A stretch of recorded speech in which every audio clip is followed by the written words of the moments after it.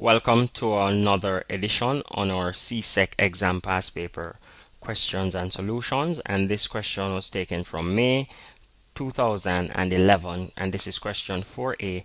The general topic that this type of question would come under is algebra, and to be more specific, it's an inequality question. Okay, now if you're not too clear on your inequalities, you could always check out our playlist on inequalities, and it will give you a more in-depth understanding of what is happening when working with inequalities. Okay, so just feel free to check that out. All right, now here in 4A part 1 on the CSEC exam past paper 2011, we have here solve the inequality 5 minus 2x is less than 9, and this question values 2 marks in the exam. So here let's solve for the range of values, because when solving an inequality we are solving for the range of values. Here we have 5 minus 2x is less than 9.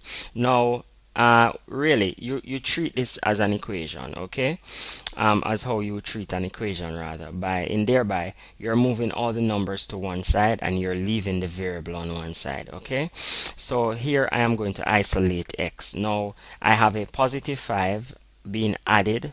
5 is being added to negative 2x. So because the 5 is positive, to move it I must do the opposite of addition, which is subtraction.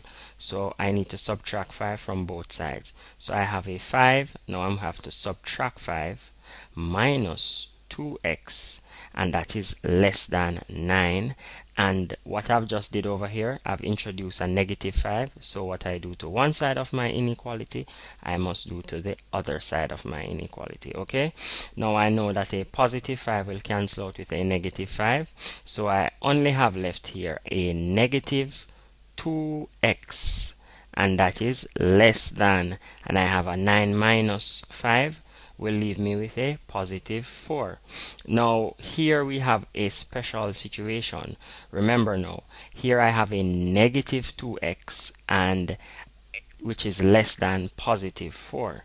However, the negative 2 is multiplying the x, so I would have to divide through by negative 2 to solve for the range of values. However, when dividing or multiplying by a negative number, we must always remember to switch the inequality sign around. So for example, I'm dividing through to solve for x. Since negative 2 is multiplying x, I must say to solve I must divide both sides of my inequality by negative 2.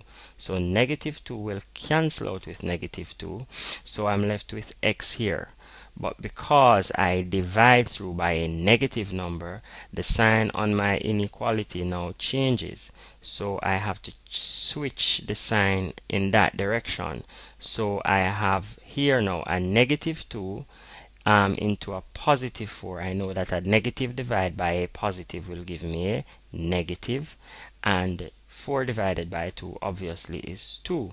So the range of values that I have here for my answer is that x is less than negative 2. X is rather greater than, my bad, x is greater than negative 2, and this would be the answer for my range of values.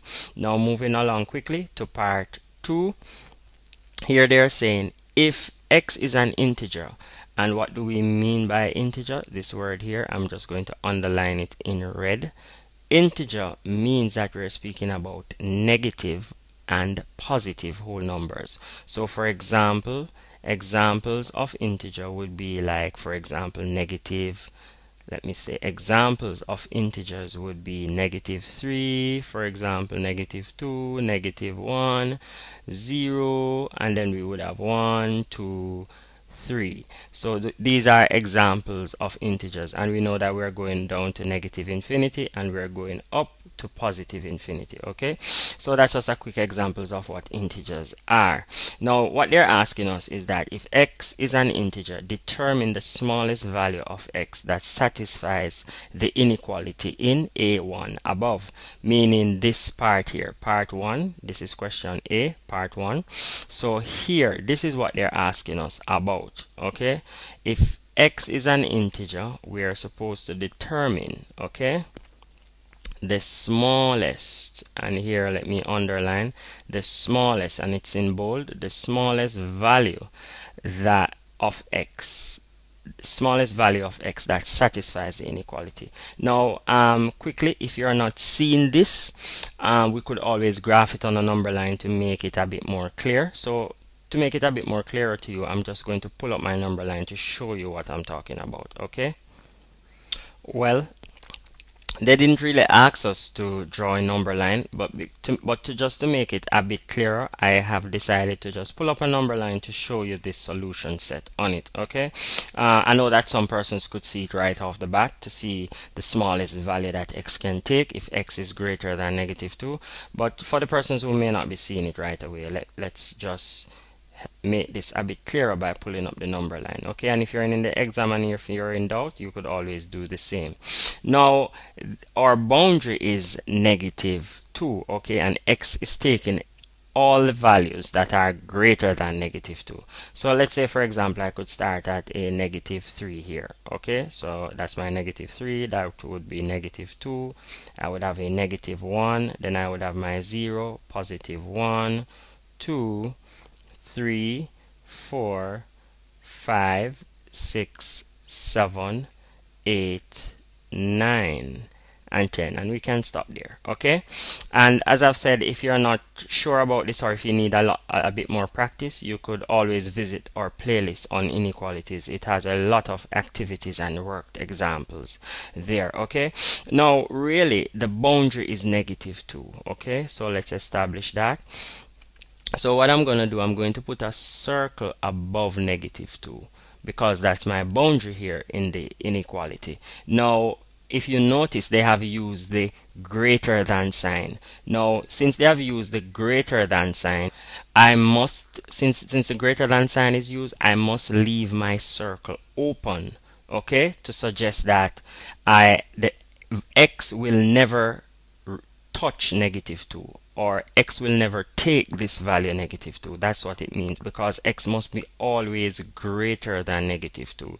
Okay, now if x is greater than -2, well, obviously I'm going to the right on my number line, because to the right it suggests that I am taking all the values that are greater than. So I'm moving to my right, and I'm going to be moving to positive infinity because I don't have another boundary. So I'm continuing in that direction to the right forever. Okay, now basically this is the keyword. If x is an integer, determine the smallest value of x that satisfies the inequality. Now since x is greater than -2, then if x is an integer, the next integer going to -2 in this direction, approaching -2, approaching -2 on my number line, from the right hand side going to my left, the integer that is next to -2 would be -1. Okay, so when I move from -2, I would be at -1. So if x is an integer, the smallest value that x could take obviously would be -1, because there's not another integer between -2 and -1. -1 is the closest integer to -2. So therefore, in answering the question, you could state now that in words, all right, the smallest integer that x can take, the smallest integer that x can take is -1. Okay, and that's your answer. Okay, guys, bye bye.